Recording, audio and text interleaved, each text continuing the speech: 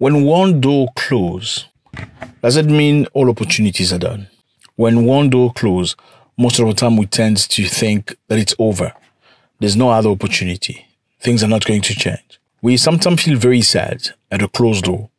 We wish we could go back and fix things, maybe. We ask ourselves multiple questions, saying, what could I have done to make this different? What could I have done to make this a different situation?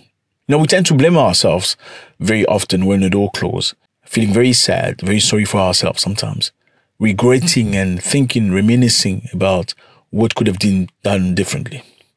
But sometimes we forget that when the door closes, it certainly means another one is somewhere else. Maybe if you walk down the corridor with a big heart of faith, you probably find another door open.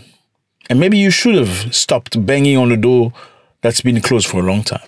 Very interestingly, fellas, we know the story of Mali, Niger, and Burkina Faso. These are three countries that have been put to the side by other African nations. Yes, other African nations have decided to put them to the side, meaning not communicate with them because they're not singing the same song, because they're not dancing on the same foot with them.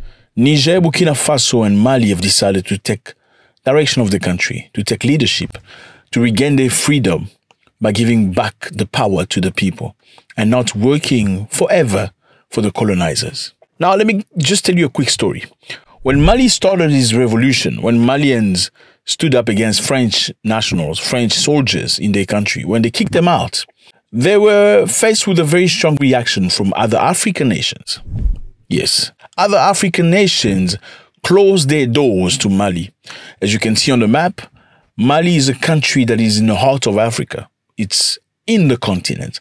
They have no ports, meaning for a country like that, in order to get substantial help or get cooperation, importation, exportation, they need to cooperate with a country that has a port. And for cooperation to happen, you have to be in good terms with whoever you want to cooperate with.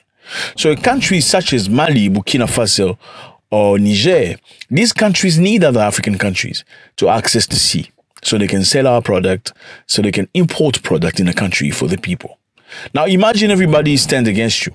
All the people that are at the port of Africa are against you. They don't want you to import. What's going to happen to your people? Starvation and many other difficulties.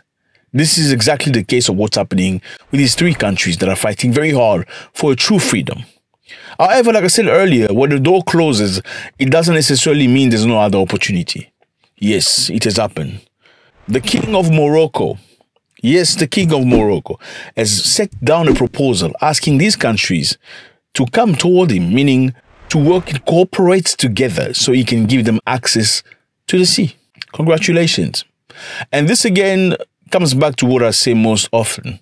Your brother is not necessarily somebody that looks exactly like you. Absolutely not. Your brother is not the person you share skin tone with. It's a lie, because if you look very carefully, us and us sometimes, very often indeed, we do each other very wrong. And it's very sad. Just look at the case of Africans right now. All these other countries standing against three African brothers who are fighting for freedom. They're trying to protect the interests of the West instead of fighting with their brothers for their general freedom. But obviously, this is motivated by money and greed. Now, look at who's coming to their help. The king of Morocco. Yes, Moroccans are Africans, but many people tend to look at them different because the skin tone is a little bit different. Yes, many people tend to look at them different because they speak Arabic. So they tend to push them toward Arab nations. Now, how do you justify this when a brother, supposedly a brother, somebody that looks just like you, closes his door to you, to your people, cuts electricity off of your country, putting people in danger in hospital, people in coma, people that need help, babies in situation that is crucial, disregarding all these lives just to protect the interest of the West. And in the meantime, somebody from Morocco says, you know what, my doors are open. Let's build infrastructure so I can give you access to the sea. What lesson do we learn from this? A massive one. So, top diplomats of Morocco, Burkina Faso, Chad, and Mali, and Niger agreed to boost cooperation at a ministerial coordination meeting held in southern Moroccan city of Marrakesh on Saturday.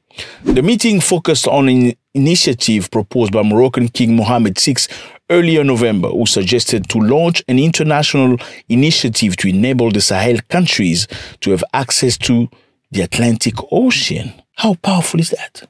The king stressed that the success of such initiative hinges on upgrading infrastructure in the Sahel country and seeking to connect its transport and communication network existing in the region.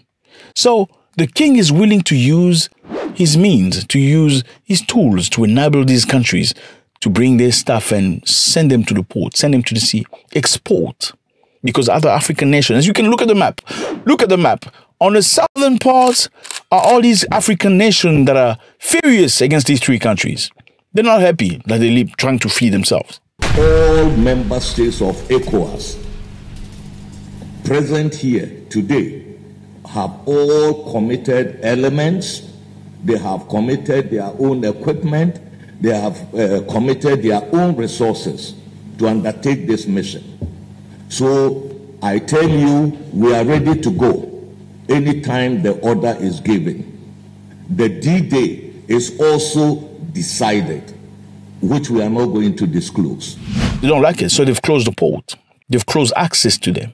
They've put them to the side. They've secluded them. They are called the ECOWAS countries. Yes, they look just like them. Very similar faces. Very similar everything. But Morocco has opened its door. Morocco to the north or northwest opened its door to Mali, Burkina Faso, and Chad. And these leaders are very grateful. Listen to them. L'initiative de Sa Majesté le Roi du Maroc a suscité l'intérêt du gouvernement du Mali, qui y voit une manifestation de la solidarité et de la fraternité agissante du Royaume du Maroc à l'endroit de pays frères africains. Nous avons l'espoir que cette initiative royale offrira de réelles opportunités d'exploitation et de transformation, de commercialisation de nos ressources, l'accélération de la connectivité régionale et des flux commerciaux pour la prospérité partagée du Maroc et des pays du Sahel. Cette initiative est une alternative qui s'articule parfaitement à l'ambition des États du Sahel de valoriser leurs énormes potentialités en minimisant le poids de l'enclavement à travers une politique d'intégration infrastructurelle efficace et porteuse de croissance. C'est vous dire que nous saluons à sa juste valeur l'offre faite par Sa Majesté le Roi Mohammed VI et pour laquelle, avec les autres pays frères du Sahel et sous les éclairages de nos plus hautes autorités, nous travaillerons à son appropriation.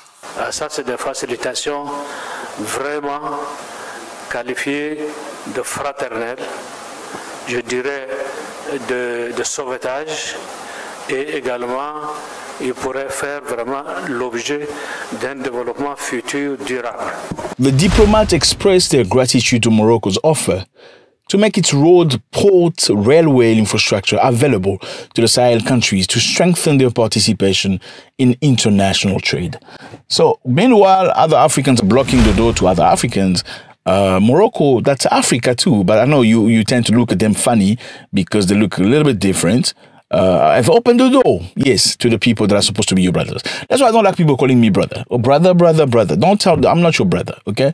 I'm going to be your brother when you start showing me brotherhood. Don't call me brother just because I look. No, I'm sorry. I don't play that game. Because there's too much hypocrisy beyond brother. Brother. Act like my brother, then you're my brother. Don't just call me brother for free. I'm not interested in that. Okay? Your brother is not somebody that looks just like you. Absolutely not. Your brother is a person whose heart looks like yours. That's your brother. Somebody ready to sacrifice things in the name of love for you. Morocco has done some tremendous things. L'initiative royale est la promesse que le Maroc apporte toute son énergie, mobilise tous ses efforts et partage tout son savoir-faire. Il s'agit de soutenir les partenaires du Sahel pour libérer les énormes potentialités de la région et ainsi accélérer la croissance et le développement durable et inclusif des économies de la région. Okay, they went to Mali. Okay, Moroccan king exalted his people to go to Mali and build an hospital. Morocco is another country. Mali is a different country. They went to Mali to build an hospital. On 7th July 2022, the King of Morocco inaugurated Mohammed VI prenatal clinic in Bamako. Bamako is the capital of Mali, in the effort to reduce high-risk pregnancy and limit maternal and infant mortality by providing infant and premature babies access to prenatal and postnatal services. So he's invested his own money, Morocco's money, to build an hospital in Mali, okay, for babies and infants. The gynecology facility is set to provide numerous services, including intensive care and resuscitation for mothers, neonatal resuscitation, neonatology, while adhering to the latest international standard. So to the highest international standard, they've built an hospital in the name of love of Africans in a neighboring country. That is what I call brotherhood, fellas. Not your nonsense, my brother, while you stabbing each other on the back. We're not interested in that. We want brotherhood of contribution. Brotherhood, we can put money together and lift one of us up. That's brotherhood. Brotherhood of coming together to build something for one of us. That's brotherhood. We're not interested in the brotherhood of gossiping, talking about toxic people, toxic women. That is absolute nonsense. It's not good enough for us. It's not our level. That's stupid level of conversation. Okay? Brotherhood is only in action. It's only in actions. It's not in words. You can only be my brother when you show me like that. When you act like a brother, not when you talk like I'm your. No, absolutely not. Morocco has done some very, very good things, and we praise them for that. Let's thank them for that. I think it's very necessary. Again, Morocco went through some very difficult time. Just a few months back, they had a terrible earthquake. Terrible earthquake, taking of many people. I'm not going to use the word. Many people were down. Houses destroyed, infrastructure touched. And the king did not ask for help coming from other countries. He didn't go beg for help, for mercy, for Europeans to send him help. Okay? Even the French was frustrated. Macron, president of France, was very frustrated because Morocco did not ask for help. And they have a history because they came to colonize Morocco. And the French president dared to say, well, Morocco knows what we can offer. If Morocco need help, Morocco need to ask us for help. Nous avons mobilisé l'ensemble des équipes techniques de sécurité pour pouvoir intervenir quand les autorités du Maroc le jugeront utile. I just lost many people on an earthquake, terrible earthquake. And what you want to say is, if I want to help, I need to ask you for help. Well, if you really want to help me, then I shouldn't be asking you for help. I'm sure you can see that I need help. Why don't you just come and help? Why do you want me to beg you for help? Guess what? The king of Morocco did not ask for help. He said he doesn't need help from nobody, especially in those countries. Okay? And what he did was amazing. Provided funding, money for numerous people to rebuild their houses. Absolutely unseen. And a tremendous lesson I hope African presidents learn from this guy. Okay? And again, he's still doing great things. Morocco announced on Monday that almost 1 million disadvantaged families will receive direct monthly assistance for the first time on Thursday, a system unheard of in the kingdom for many years. So they're going to be receiving money if you are going through a tough situation. The kingdom will give you money. Unheard of. This is Africa, fellas. In all, nearly 1 million families are expected to benefit. These targeted families' allowance are part of the vast social reform initiated by King Mohammed VI in 2020. Beneficiaries will receive at least 500 dirham. I'm not sure how much that is. It's amazing, fellas. I mean, the lesson is very clear.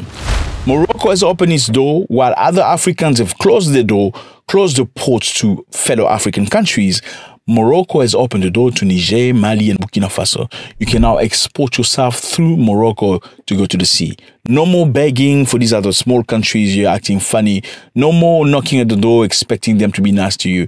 You got Morocco. Morocco said we're going to build infrastructure. We're going to come with a game plan so we can upgrade our countries and have great cooperation. Thank you very much. Let me know how you feel about this, fellas.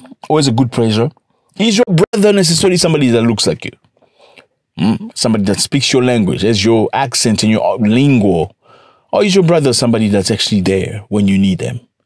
Somebody that defends you when everybody turns their back to you? God bless.